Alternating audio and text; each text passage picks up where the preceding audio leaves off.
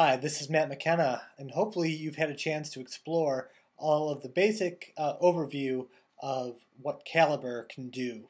And right now, I just want to show you basically how to take a PDF file and convert it to an EPUB file.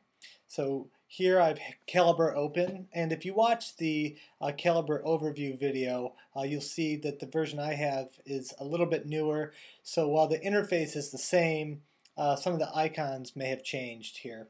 So the first thing I want to do is add my PDF here, and to do this I'm just going to hit Add Books, and I'm going to choose To Kill a Mockingbird PDF that I have here, and we'll just wait. Okay, and you see under the formats I have one EPUB format, which is the Calibre manual here. And then I have one PDF format, which is To Kill a Mockingbird. So what I'm going to do is, first, the version I have of To Kill a Mockingbird has some of the wrong metadata. So first I'm just going to change that.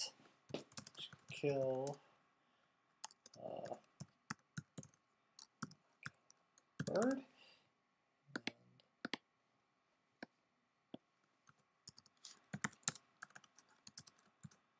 Okay, and now I have that selected and I have the metadata that's correct. I'm going to select Convert Books, and you'll see right here it's allowing me to choose the output format, which I'm choosing EPUB, and really all I'm going to have to do right now, I'm going to leave everything as default, and I am going to hit OK, and you see up here that it's starting the conversion, and right down here you see a gear turning. That means that it's working. And I'm just going to double click that and to see that it's still converting here, and we have about 20 seconds remaining for it to convert, and once it converts and you see it's done here, we'll get a little message.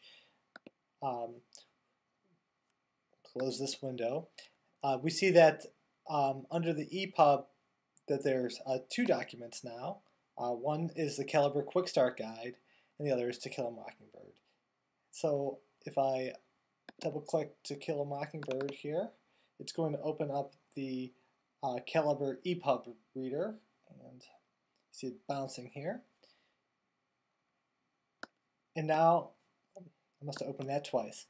And now you see I have an EPUB version of To Kill a Mockingbird. So here is the cover, and scroll down here, and you see it's mostly all text here, and it's allowing me to reflow the text and make it larger and smaller, etc., etc. And now it is in my Calibre library, and I can transfer it to my iPad or any other device that I can read an EPUB format ebook, or I can simply just read it on my Mac or PC. And again, this is a Mac version of Calibre, but the Windows version works pretty much the same way. Thank you.